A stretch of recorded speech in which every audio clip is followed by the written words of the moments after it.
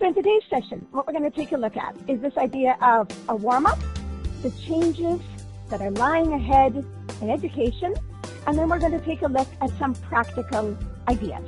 So that's what we're going to try to do over the next hour. I want you to brainstorm.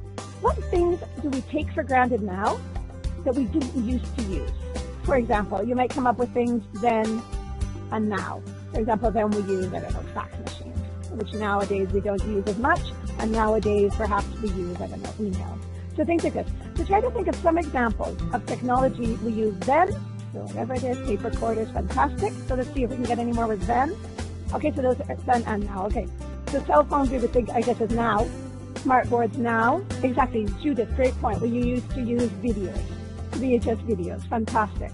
Back then, and nowadays everyone's using sort of like Blu-ray and things like this. Very good. The digital boards, very, very good. So this was just to sort of take a look at how our use of technology has changed over the last sort of years. So now, getting into the real substance of the talk, these two questions. What is etiquette and what is cyber etiquette? Online etiquette or netiquette. Very good. Good rules, ways of behaving, of classifying, fantastic. Okay, so if we look here at the actual definition, we have here etiquette are sort of the customs or rules that we're supposed to follow in social life or official life. And this one idea sort of netiquette or digital etiquette is this idea of proper behavior in a computer network or electronic forum.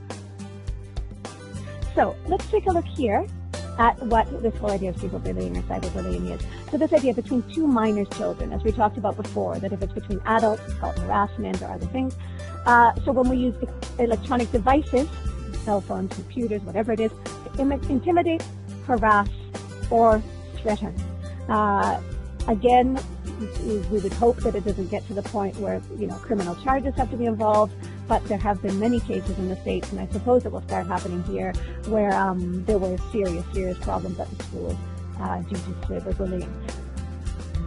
Some advice you might give to students. Obviously, if they are being harassed, consider the source. You know, I mean, they should, as in real life, be aware of their own personal value and things like this. One of the recommendations was, of course, to ignore the behavior and to block the sender. This one, ignoring the behavior, you know, as in any situation with bullying, quite often what the bullier is looking for is attention.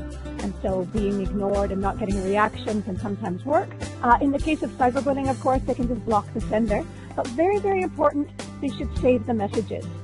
Again, you know, tell them that if they have a problem, talk to someone. And if their case gets any more extreme, you know, the police might have to be involved. So again, talk to kids about what they can do to protect themselves and to protect others.